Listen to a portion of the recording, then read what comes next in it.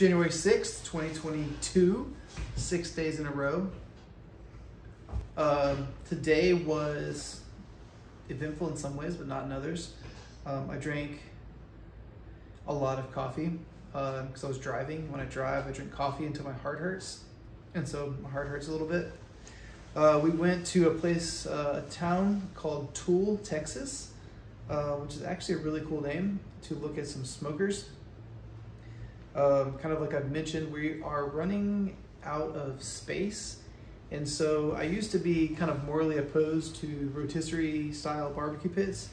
But as we're outgrowing our building, and it seems like some people are doing a really good job manufacturing them, and people are putting out great product on them consistently, a lot of different places, decided that it was time to kind of go and open our minds up and see maybe it's time to make some switches. So drove to Tool, Texas, which is like 2 hours and 10 minutes away, and then Sheldon went with me, and then way home we went to Hellberg Barbecue and ate very fast, a lot of barbecue. We did not eat breakfast or lunch, it was kind of a late lunch, scarfed it down, it was great.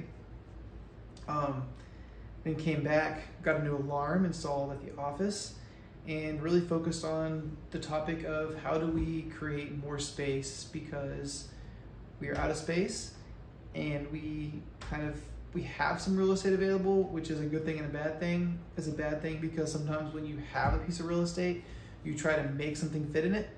But really we just have this awkward game of Tetris where everything we do kind of like causes something else to have to happen.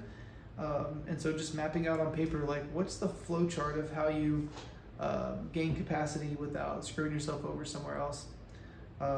I appreciate some of the friends that I have in my life that are willing to sit and chat about that.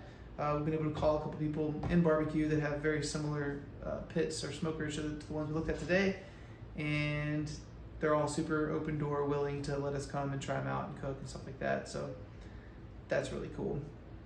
So yeah, I think right now we just have to figure out where everything goes and what's going where. So that's it. We'll drink more coffee tomorrow and hopefully figure it out. Also, shout out to M&M Smokers in Tool, Texas, the coolest small town name I think I've ever heard of. Maybe not the coolest, but it's called Tool. I don't know. Anyways, Michael and Michael, I believe, met both of you guys today. Really appreciated the hospitality and the tour and just like the time you spent with us. Your product looks awesome, and we're excited to kind of explore it more and hopefully send you some money and get a smoker or two that will help make our life a lot easier. So check out some of the video that we got today. Really cool facility, they're growing, they're passionate, and kind of like us, just trying to get to the next place and figure out where they put all their equipment as well. So check it out.